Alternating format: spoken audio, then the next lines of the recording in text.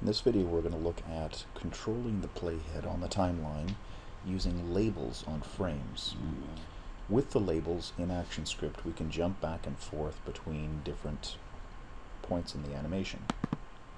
In this basic animation what I have on the stage is a movie clip that has a series of 4 different colors and some dots that bounce around just to show that the animation is carrying forward.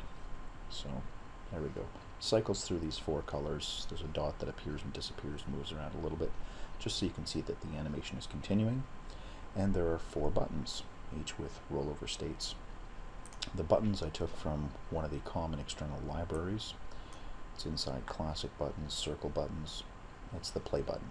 I took 4 copies of that. If you look in the library here, I duplicated it 3 times. So I've got 4 different ones, each with its own name. That way I could change the labels. If I'd only taken one and dragged it out 4 times, they're just going to be 4 copies of the same button symbol. So we had to duplicate it and put 4 different buttons out there. Change the text inside each one so that we know which point in the animation we're going to be jumping to. These are just labels. Now each one of them, if we look at the properties panel, has their own name: green button, yellow button, purple button, and blue button. The movie clip itself has an instance name, BoxMC.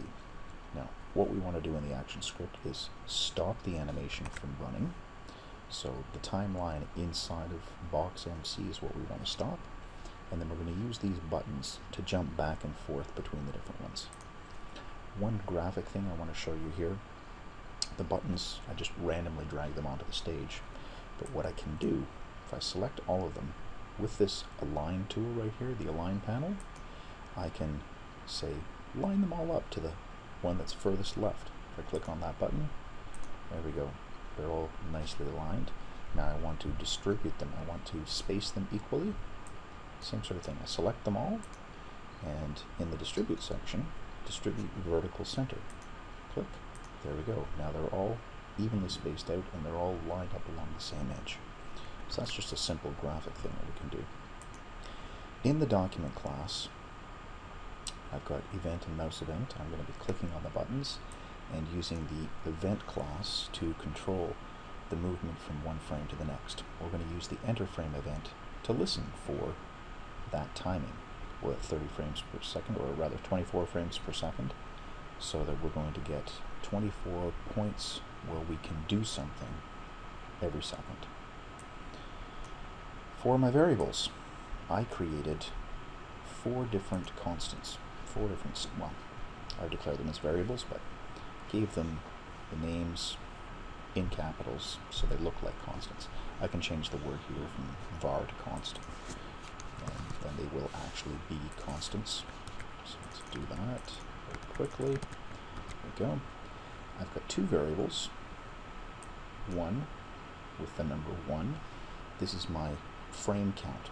What I'm going to do is, as I step through the frames inside the box movie clip, I'm going to increment this number. When I get up to number 9, which is the number of frames per movie clip, I'm going to jump back to the start of that movie clip. And blue is going to be my starting animation point. So here we are back in the FLA. There's my movie clip. I'll double click to go inside of it. And you can see down here that the graphical part of it, if I had the other thing, nothing changes on the stage. The graphical part of it has all those keyframes with the animation, the black dot moving around, the background color changing. On the layer above it, you can see these words, blue, purple, yellow, green, with a little red flag. Those are labels. They're just names that we've given to the frame itself. If I click on that keyframe, see they're all empty circles, meaning there's nothing on the stage. But here, label, name, green. If I jump to this one, it's called yellow. This one's purple, this one's blue. If I jump somewhere in between, it's all part of this. This section is called blue, this section is called purple, and so on. So we're going to be jumping between these different points in the timeline. Green, blue, yellow, purple. There's the names. I just saved them as constants to make it easier for me to type. I don't have to put the quotation marks in. Saves me a little bit of typing. If I ever change them, I come in here, I change this label, and I don't have to do anything else in my code. Alright, so I'll collapse this so we can see a little bit more of the code. I add the click listeners to the 4 buttons. I use the same function for all of them. And what I want to do is I want to get the name of the button that was clicked. These buttons are called blue_btn, yellow_btn, green_btn, purple_btn. So I'm going to get the name of the one that was clicked and trace out that message. So if I run this, go to the FLA, save it, run it. If I click on this one, it tells me over here, purple button was clicked, blue, yellow, green. So we're going to take this label right here, and we're going to say, okay, if this is the one that was clicked, I want to jump to the frame with the label green. If this one's clicked, I want to jump to the frame with the label yellow, and so on. So we're going to take this variable btn, which will be the name, and I'm going to build a switch case statement. So I've actually got this code here. I'm just going to copy it, paste it in, save a little bit of time. Here we are. Looking at the name, if it's blue, green, purple, or yellow, I'm going to jump ahead to the blue frame, the green frame, the purple frame, or the yellow frame, and set my variable pointing to that one. This I will use inside of my enter frame event. So this will jump ahead. Now I have a line of code here up in my constructor function that tells the timeline inside the box not to run. So if I run this now, this does not advance. The box stays on its very first frame. But my enter frame event that we've added right here, this is still going to run. So 24 times a second this function is being called, just right now it doesn't do anything. What we want to do inside of here is we want to actually increment which frame we're looking at. So we're going to count our frames. I'm going to write out this current box frame. That was our number 1 up here. If I run this now, you can see that the number 1 gets written again and again and again. If I were to increment that variable, that acts like a counter. You can see the number goes up and up and up and up and up, and here it gets higher and higher. Right. I don't want to just increment this. I'm going to increment it and tell my animation to jump ahead 1 frame at a time. I'll put this inside here.